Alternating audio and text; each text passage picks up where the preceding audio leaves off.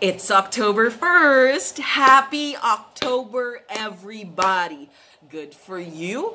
Probably not good for me, but the bus is still running and I hope y'all had a good day. I know it's nighttime. There it is. I just got home. It was another full day, but I had fun. But because we're having the D12 and today is D11 because it's October 1st, I guess I can segue this to the fact that today I felt like I've done everything yet nothing at all. And honestly, I feel like this is a problem that I've had for the past 5 years that I've been doing this. Like by this I mean the D12. Cuz this is you know, one of my traditions now, right? So I'm just like, this is a recurring problem. And the reason why I have these D12s is because I look back at them and then I see to make sure if I have solved the problem or not in the year following. You know what I mean? And I'm so sure this is a recurring problem. I do things, but I don't think it's the type of things that I am looking for to do.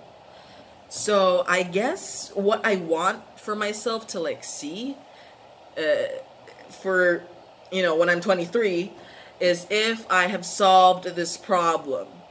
Because trust and believe, it's been so long already and I don't think we're in the right direction. You know what I mean? Dude, I live alone now. So like there literally is no hurdle, at least, you know, household wise, for me to like get distracted. So I don't know what it is. And honestly, now that I think about it on camera, I am at a mental block, dude. So this is 2 minutes worth of nothing. You just watched 2 minutes worth of me rambling on. How does that feel? Welcome to my life. Welcome to the Miss Psychic platform. Well, there you go. You know, everybody cheers. Because, oh, that's like, I should have covered that up.